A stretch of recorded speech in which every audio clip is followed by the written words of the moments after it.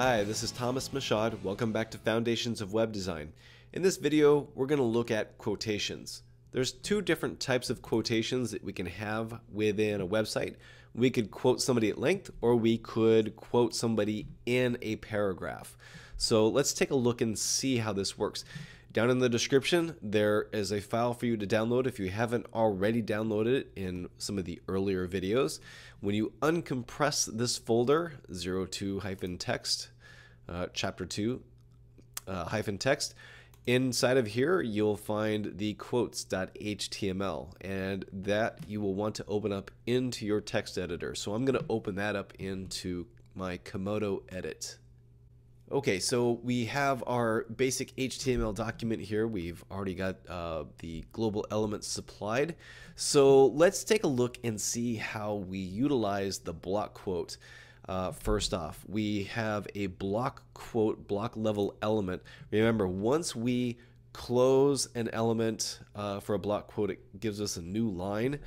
And so the block quote is written out like so, block quote, all one word, and that's going to contain the quote by the individual as well as who said it, and we'll add some more information in here in just a moment, and we want to go ahead and close that block quote.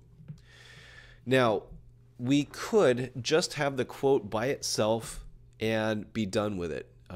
We could end up adding in a paragraph, since this is some text that somebody said.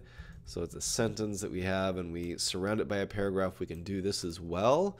There are other elements that you could place within the block quote, but we're just wanting to keep this a little, not too crazy with all the markup and stuff like that at this point. So we have the opening block quote element. We have a paragraph of text that Helen Keller had said, optimism is the faith that leads to achievement. Nothing can be done without hope and confidence.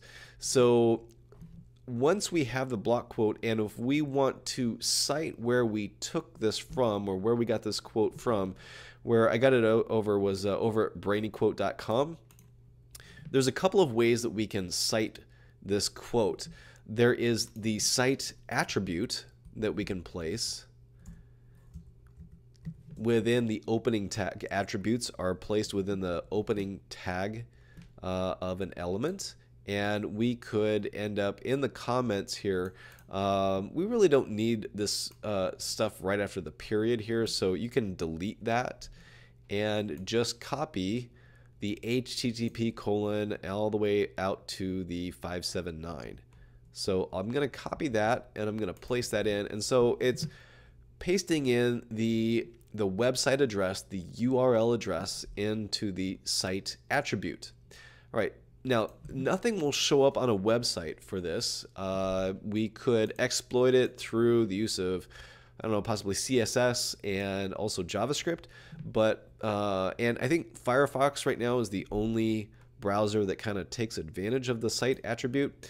So while that's good, it's actually even better if we can use the cite element within the block quote. Now, it's kind of crazy is that even though Helen Keller is attributed to the quote, what we're actually wanting to cite is where we took the quote from. It could be from a book, it could be from a website, and we could say Helen Keller via Brainy quote, and I'll put that all as one word. I can't remember if their website is all one word or if it's two separate words.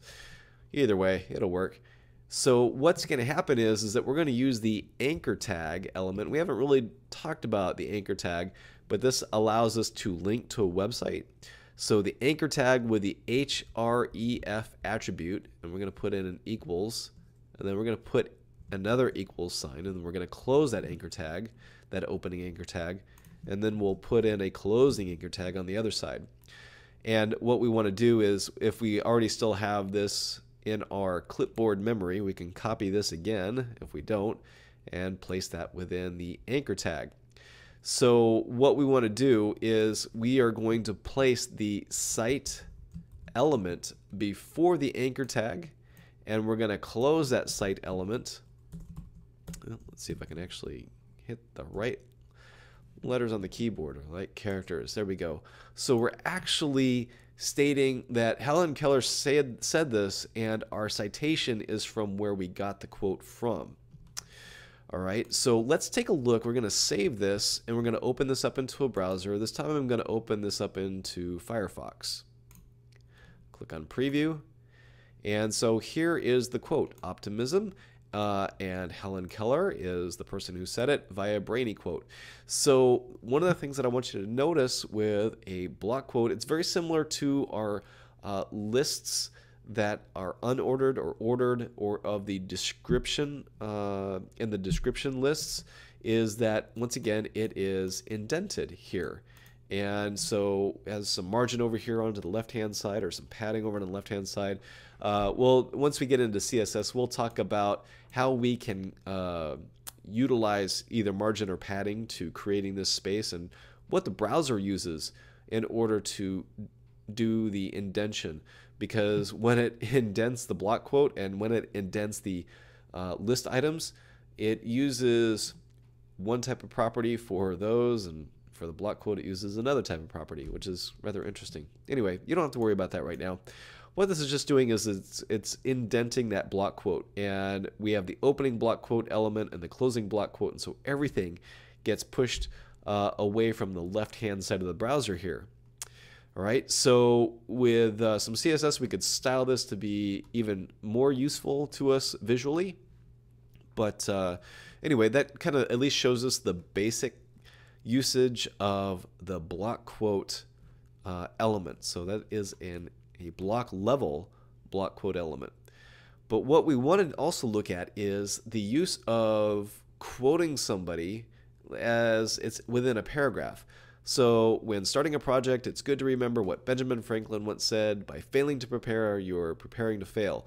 So this is a quote that by Benjamin Franklin. All right. So let's go back to the text editor.